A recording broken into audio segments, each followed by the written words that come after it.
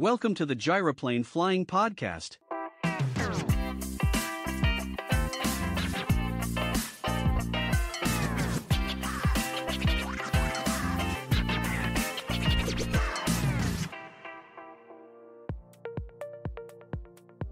Welcome to Gyroplane Flying, where we discuss everything gyros. This is Joe Cavelli, your program host and also president and owner at Air Command Gyroplanes and Skywheels Rotor Blade Systems. We appreciate you listening to our podcast as the program gains in popularity and number of downloads. Last month's podcast was a total hit. We discussed with DAR Inspector Lisa Turner the top 5 mistakes small aircraft builders make. Be sure to check it out at our podcast website, gyroplaneflying.com. If you have a topic suggestion, please let me know by using the Contact Us email form at aircommand.com. On this podcast, we've shared a lot of information about Skywheels rotor blade systems as we've worked very hard the past year and a half to bring them back into production following an 18-year hiatus. Skywheels is a fiberglass composite gyroplane rotor blade system with an outstanding record in safety and performance dating back to 1985. Air Command introduced Skywheels to the market back then and made the high inertia blade a favorite with gyroplane pilots. Our guest in this podcast is Beth Stanton. For a number of years, Beth has been the author of the Innovations in Aviation column for EAA's Sport Aviation magazine. She's been a pilot for 10 years and got her start in aerobatics competition. Recently, Jeff Downey, who is the rotorcraft chairman at EAA's Air Venture event, shared with Beth one of the best gyroplane rotor blades ever made was coming back on the market, and he suggested she look into it for a possible article. My thanks to Jeff for the referral. Following a discussion with Beth and her subsequent interviews with members of our team, I'm pleased to share Skywheels Rotor Blade Systems is the featured article in the May 2021 issue of EAA's Sport Aviation magazine for the Innovations in Aviation column. Beth writes about current and emerging trends and technologies in aviation. So how does a 36-year-old rotor blade product find its way in an Innovation in Aviation article? Stay tuned to learn more and hear directly from column author Beth Stanton. We'll be right back. Air Command has recently updated its manufacturer-suggested 12-month condition inspection guide for all owners of its gyroplane rotorcraft models. According to the FAA, no person shall operate an experimental aircraft unless within the preceding 12 months it has had a condition inspection performed in accordance with the scope and detail of Appendix D of FAR Part 43. The inspection needs to be recorded in the aircraft maintenance records. Who can perform the inspection? A licensed A&P, an FAA-approved repair station, or by the builder of the gyroplane, provided they obtain a repairman's certificate. Download the Air Command 12-month inspection guide at our website, aircommand.com. You can easily find the document under the Gyroplanes tab, then look for the webpage Bulletins, Forms, and Manuals. You'll find the guide under the Forms heading. You can also email us at connect@aircommand.com and we'll gladly email you the 13-page document. Remember, a gyroplane is only as safe as the pilots who fly them, and that begins with regular inspections and proper maintenance. You're listening to the Gyroplane Flying Podcast. And now, back to the program.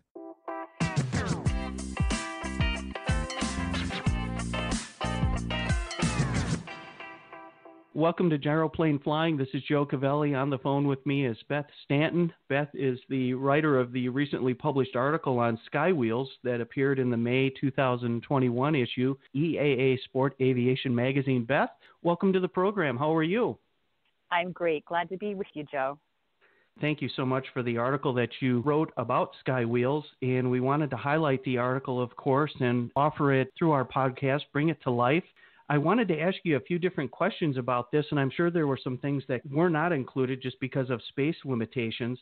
You write a lot about innovation in aviation.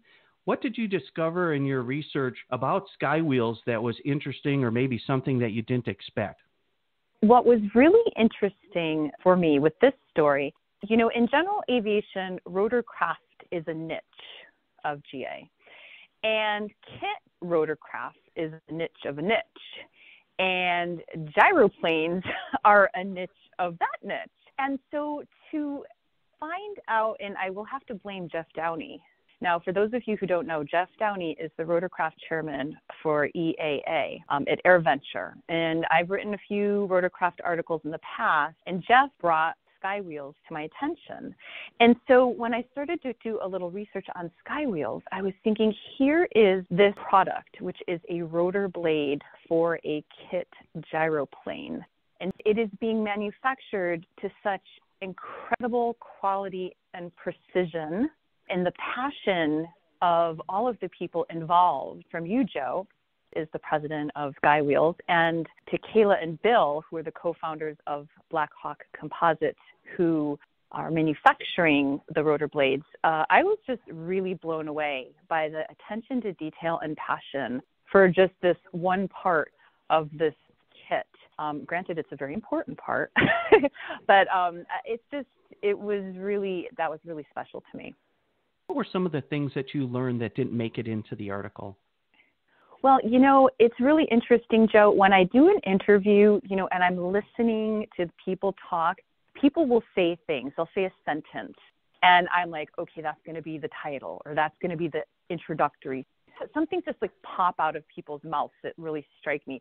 And one of the things that Bill said, Bill was involved with the spin-up testing of the rotor blades, which he was describing the original test stand where it's like this metal test stand with the rotor blade on the top, and you sit underneath the rotor blade. He could kind of feel it in the seat of his pants. And then he made some comment about, I could tell what the blade was doing. We would joke around by having my butt calibrated. And so that really struck me as quite funny because, people will say very funny things, not even realizing they're being funny. Aviation has a lot of characters in it, and, the characters come out when I start talking to them. I know you spoke with not only Bill and Kayla and myself, but also Greg Bradley, who was one of our test pilots, and Jim McCutcheon, who is the founder of Skywheel. Yes, Jim Lizay as well, who is the second owner of Skywheels. So, I think for this, 1,200-word article, I think I talked to at least 50 people, something like that. It seemed, but I'm joking. But it was wonderful to get such a depth of different perspectives. And I really do appreciate that when I write a story, because everyone's coming at it from their own perspective. You is the new owner of Skywheels, and Kayla and Bill is the, manufacturing side, and then talking to Jim as the, previous owners, and then Greg is the test pilot. It really gave me a very well-rounded view of the whole program and the history of Skywheels, which is, quite amazing. I mean, it spans 40 years. Reading the article, one thing that I noticed, and it was really interesting, is how you wove in the word back in all of your subheads for each of the sections. I thought that was very innovative. Oh, well, thank you. And I will be honest with you, Joe, I don't know how I come up with things. Sometimes it just kind of happens. I think to sort of flash back to Jim McCutcheon, to sort of the original start of Skywheels. And so I thought, back in the day, everything is fluid. I just play around. When I'm writing, it's kind of like when I'm writing a story, it's like driving in the dark and your headlights only see 50 feet in front of you. You don't know where you're going until you get that 50 feet, and then you see the next 50 feet. And it's kind of like that when I write an article. So when I said back in the day, I'm like, okay, back in the day I talked about when Jim first founded Skywheels. And then I looked back and, the rotor blades were in production and they went out of production, and then they're back again. So I thought, I'll put this part out and back. And so then I saw that those two had the word back in them. See, I don't think of this ahead of time, Joe. It just happens. So then it was like a personal challenge. I'm like, okay, let me see if I can make every subtitle have the word back in it. So it was kind of a challenge. And, sometimes when I do this stuff, it can, maybe I'm stretching it a little bit, and it can kind of get a little cheesy, but I don't know. I kind of liked it, and I'm glad that you liked it too. I noticed it right away, and I thought, wow, that's a great way to weave it all together. It kind of come together, and like you said, there was a break in at one point in time in manufacturing these, but it really, really tied it nicely together. I know you write a lot about aviation innovation. Beth, of course, has an article every month in the EAA Sport Aviation magazine. If you don't get it, contact EAA, sign up, join the EAA as a member, get the magazine every month. It's a great resource, a lot of great articles. And Beth is in there every month So you write a lot about aviation topics. What are some recent topics that you've written about? So some recent topics just in the March issue was an article about Beta Technologies, and they are one of the forefront in eVTOL or electric vertical takeoff and landing vehicles. Beta and Joby Aviation are actually involved with the U.S. Air Force's Agility Prime initiative, which is sort of an accelerator program to get these eVTOLs to market. So that was really interesting talking to them. Recently talked to some folks at NASA about their Advanced Aerial Mobility National Campaign. Again, this is a program, it's a decade-long program that NASA is having. It's a campaign to sort of see how we can integrate all of these new players in aviation that are coming online. You know, you have another month previous to that, I did an article on Google Wing, which is a drone delivery service. So you have all of these new players coming into the market, and you know, drones right now, they operate unmanned traffic management systems, digital systems below 400 feet.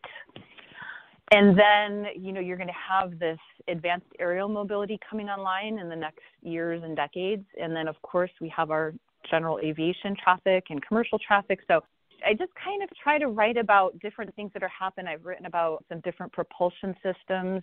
I really try to mix it up because there is so much happening in innovation, and it's such a broad topic. If you asked 10 people, how would you define innovation in aviation, you'd get a very wide spectrum. So I really do try to cover a little bit of everything. So it was fun to focus in on gyroplanes and then like a very important part of a gyroplane and kind of dig into the rotor blade. So different than, you know, talking about NASA's airspace, urban air mobility, airspace integration. So it's fun to cover a very wide variety of topics. And I'm sure that's what's interesting about how you approach your articles, too. Do you see, Beth, a trend developing based on what you see happening? I know you mentioned eVTOL, but what are some of the trends that you see happening in the world of aviation? You know, I'd have to say one of the biggest trends that is driving the trend we just discussed is electric propulsion. And, you know, there's been a lot of talk about leaded aviation fuel and trying to get the lead out of that and, you know, clean, environmentally friendly fuels. And really the advances in electric propulsion, battery technology, and hybrid electric technology just in the last couple of years is really just kind of ramping up. There's a whole bunch of people in this, you know, Boeing and Airbus, and then tons of startups that are really closely exploring electric propulsion. So I really do think that to me, seems to be the biggest trend. Now, how that's going to translate into general aviation, you know, again, I think things trickle down into general aviation. You know, if you think about like avionics right now, you know, you have, you know, glass panels and you have Garmin and you have all of this, and then it kind of trickles down into more experimental avionics where you could have affordable, you know, glass panels. I just think it's a really exciting time right now in general aviation. And again, it's not like tomorrow we're all going to have electric motors on our airplanes. This new technology of motors and controllers and clean energy is going to trickle down to GA in some really exciting and some really unexpected ways. And that's what's exciting about it. It's all driven by technology, has been for years. We just think of 100 years ago when Orville and Wilbur Wright took that first flight. Just imagine what they felt and how things transitioned from there. And so it's just a continuum. Beth, is there anything else that you'd like to add? I know there's probably things that we could talk about for a long, long time, but is there anything that comes to mind as we look to wrap up our podcast? When I'm writing an article, it's a span of, you know, several weeks to a month from the time I reach out and start doing research and interviewing and sort of talking to people. I have to say, one of the things that struck me the most in putting together this story was I am glad that there are people like you and Kayla and Bill and Jim and Greg. I'm just glad there's people like you in the world, people that are just so passionate about their particular interest.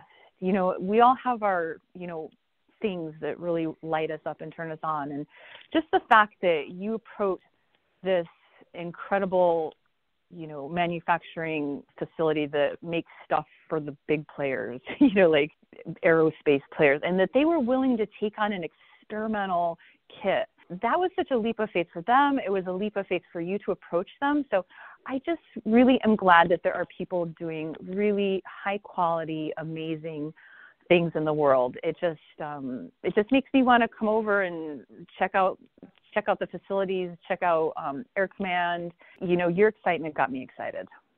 Oh, that's great, Beth. Thank you very much for sharing that. It's really been a team effort with Blackhawk Aerospace Composites, as well as many other folks that are involved in this whole effort with us. And it's great to have the rotor blades back on the market after an 18-year hiatus. Gyroplanes from Air Command to follow very shortly.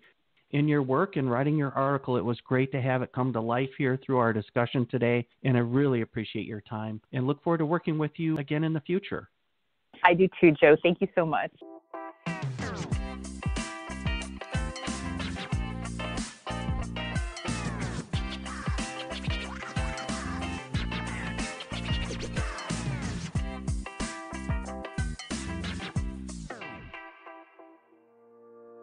Thank you for listening to Gyroplane Flying, where we discuss everything gyroplanes.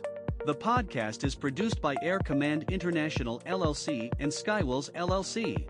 Even though both companies are represented in the program, they are separate and distinct entities. Please share comments and suggested topics with us using the Contact Us webpage at aircommand.com. You can listen to all previous podcasts at gyroplaneflying.com.